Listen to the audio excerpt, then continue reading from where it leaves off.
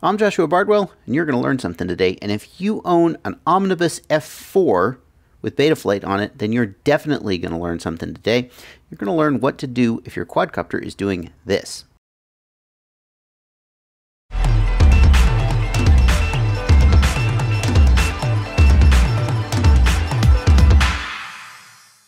Some people are experiencing quadcopters that flip out in the way that was shown in that video. Not the typical flip out like when you first throttle up and you've got a prop on wrong, where the copter kind of spins and flips over. And not the kind of flip out where you have min throttle too low or you get a desync and the copter kind of drops an arm and tumbles into the ground. This one is a kind of a flip out where the copter kind of goes and then crashes. I know you love that impression. I did that just for you. It kind of violently shakes. I've seen it happen on the pitch axis. In the video I showed you, it was happening on the roll axis.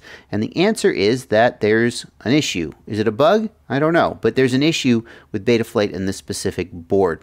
And the issue is a DMA conflict, direct memory access conflict. And that's a thing that computer scientists and programmers know about, and it doesn't really matter what it is.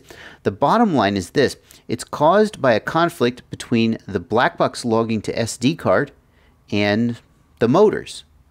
And you can easily fix it either by disabling Blackbox logging, but you don't want to do that, or by turning off a command line option that causes the SD card to not use DMA. Now I'm going to tell you how to make that change, of course, but before we do that, let me just tell you what some of the implications are of making this change.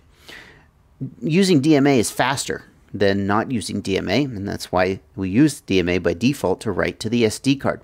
So when you disable the SD card DMA, you will be writing to the SD card slower, and that means that you'll need to use a lower logging rate, Blackbox logging rate, in order to avoid all those little boxes showing up in your Blackbox log that mean that you're logging too fast. That's what that means, by the way, if you didn't know. You see all those little boxes in your Blackbox log. It means you're logging too fast, and the SD card or the serial port just can't keep up. Now, the good news is that even with DMA disabled, I think you should still be able to log at 1 kilohertz. And my recommendation for Blackbox logging is that you log at 1 kilohertz. Faster than that is a total waste unless you're a developer who's working on filters and PIDs, and if you're one of those guys, you know it.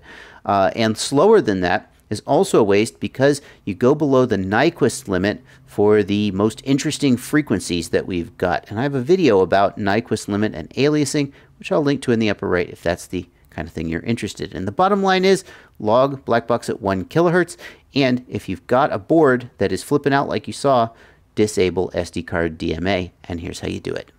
So here we are in the Betaflight configurator. I've got my Betaflight F3 connected. I'm going to connect to it, and in the configuration tab, I want to show you that the SD card option is turned on. That's because I'm using the SD card reader on board to do Blackbox logging. If you've got an SD card reader on board and it isn't working, this option being disabled may be the problem. Just as a side note. Now we'll go to the command line, and I kind of don't remember what the name of the option is. Well, here's what you can do. One thing you can do is type dump and just look through that to try and find the option in question. That's a little tedious. We can also type get. And I know it's got something to do with DMA, so we'll try get DMA, and it shows me the name of the parameter and the allowed values. So right now SD card DMA is on. I'm going to type set SD card underscore DMA off. And that's in, I'm sorry, I have to type set SD card DMA equals off. That's the correct syntax. And then save, and the board will save and reboot. And that's it. Now your copter won't crash anymore. Happy flying.